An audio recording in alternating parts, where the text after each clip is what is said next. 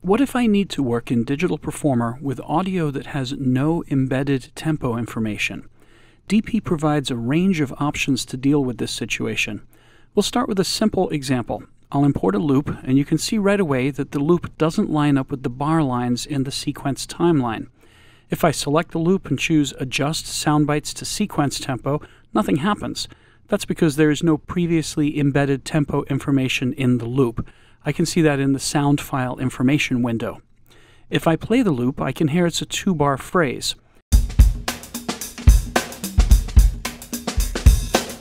If I want to conform this loop to the current sequence tempo, I can hold down the Command key to snap to grid and just drag the loop to the correct bar line. I'll turn on the DP metronome, and you can hear that the loop is playing at the correct sequence tempo.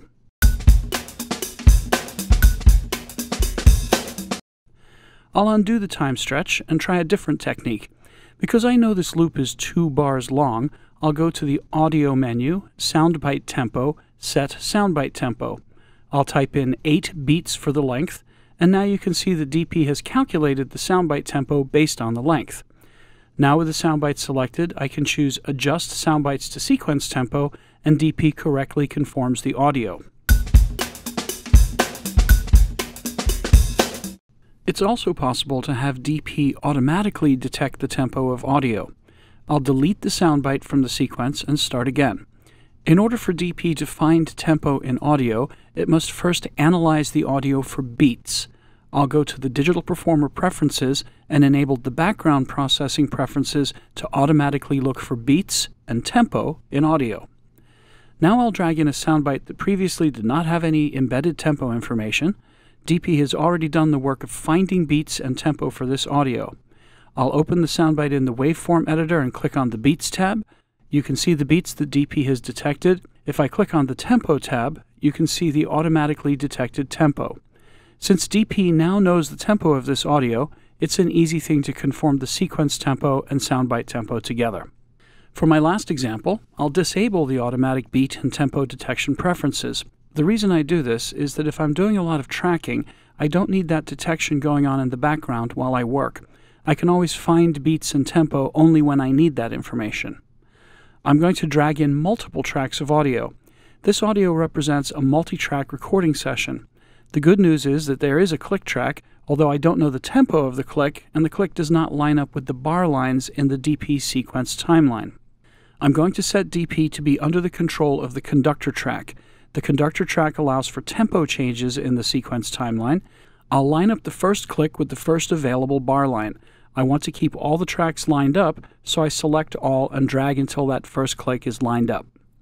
Now I'll Command double-click on the click audio to open in the Waveform Editor.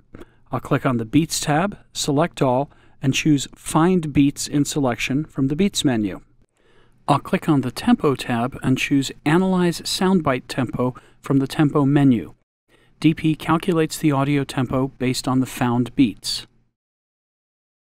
In the Sequence Editor, I select the click audio and choose Adjust Sequence Tempo to Soundbites. The DP bar lines now line up with the audio. I'll play the audio back with the DP metronome, and you can hear that everything is in sync.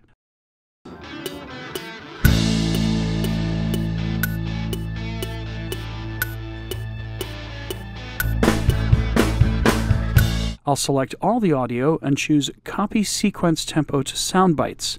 Now all the multitrack audio has the correct embedded tempo information. Once DP has accurate tempo information for audio, we get accurate bar lines in the sequence timeline, we can conform other audio or MIDI to the sequence, we can quantize MIDI in audio, and we can even accurately change the tempo of the audio. In the next video, we'll look at how to find tempo for more complex audio, such as when there is no click or obvious beats, or there are subtle changes in the audio tempo.